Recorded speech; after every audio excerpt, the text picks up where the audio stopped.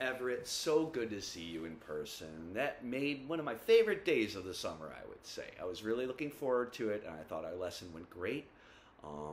You've grown so much as a guitar player since the last time I saw you. And I know next time I see you, you're going to have grown so much more. So just keep up the good work. I hope you enjoyed your pick. You deserved it. All right, cool. So, on the road again.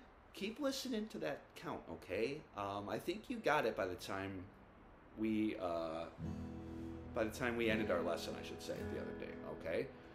And just a little reminder, on the road again. Just can't wait to get on the road again. I'm playing music with my friends.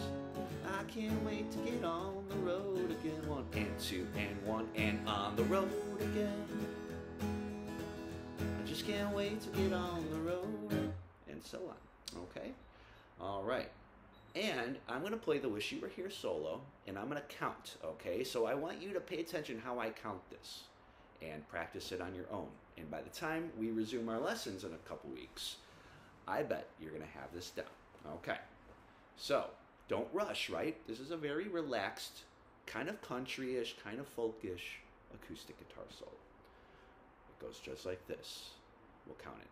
1, 2, 3.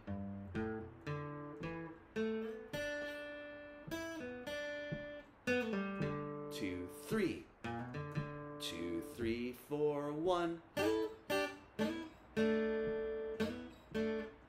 2, 3, 4, 1.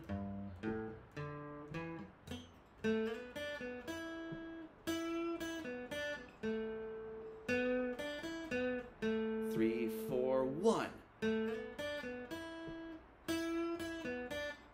2, 3. 2, 3, 4, end. All right. So listen to how I count that. I do a little 2, 3, 4, a couple little things to kind of help me separate the different lines and the different riffs and not rush them, right? Also listen to the recording. Hope you have a great trip home and a great rest of your vacation here in good old Illinois. And I will see you in a couple weeks, Everett. Keep up the good work.